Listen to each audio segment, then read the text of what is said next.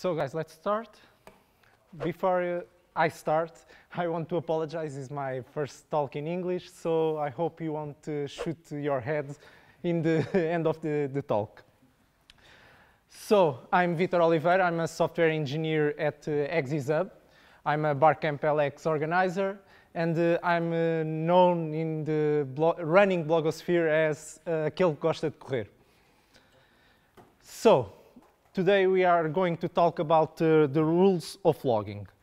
How many of you have ever modified the settings of your logging application?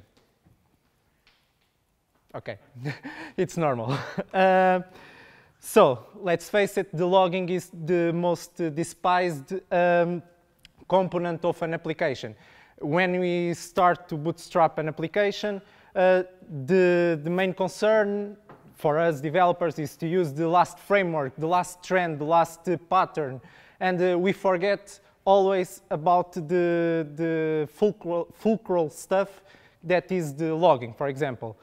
And we only remember the logging when our boss is telling us every 5 minutes why this is a malfunction, or our users have a malfunction operation in production. So, for me, there is 5 rules of logging. The first one is what? For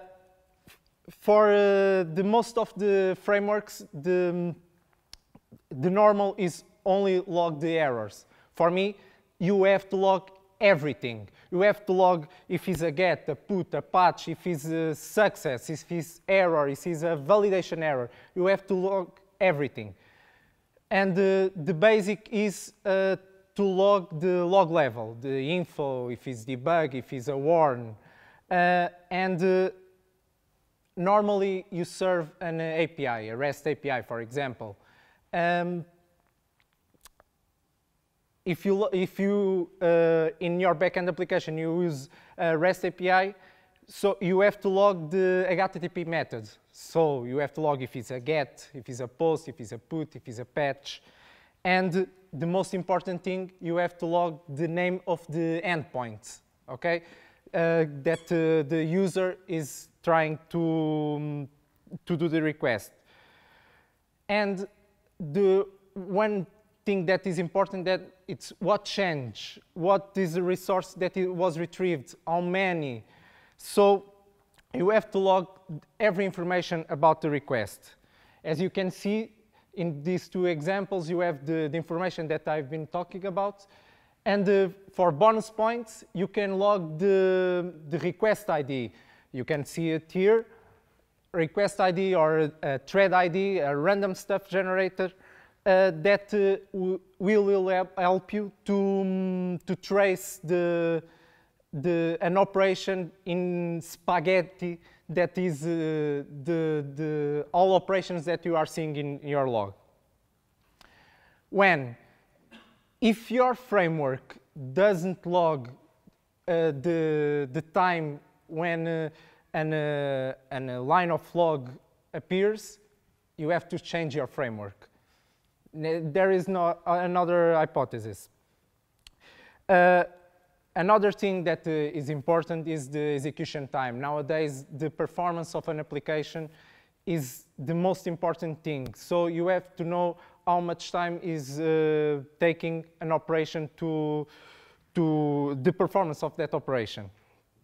As you can see there, normally we use a timestamp, and you have to pay attention to the precision of the milliseconds. It's important. And another thing that is important, for me normally is not important, but for you could be, it's the time zone. So you have to take care the time zone of the time of your logging. So another rule is who. Everything is irrelevant if you don't know who made a specific operation. Normally, you have an authentication system like, I don't know, AWS Cognito. And when the request comes to your application, you know who made that operation. And even if it's an authenticated endpoint, you should log that that operation have been done by an anonymous user, okay? If your application don't has any authentication system, you should log the IP that has made the operation. As you can see there, we have the IP address and the user ID. So why? This one is obvious, right? Normally, the default of the logging library is to log only the errors, okay? The exceptions. Only if you have turned off the logging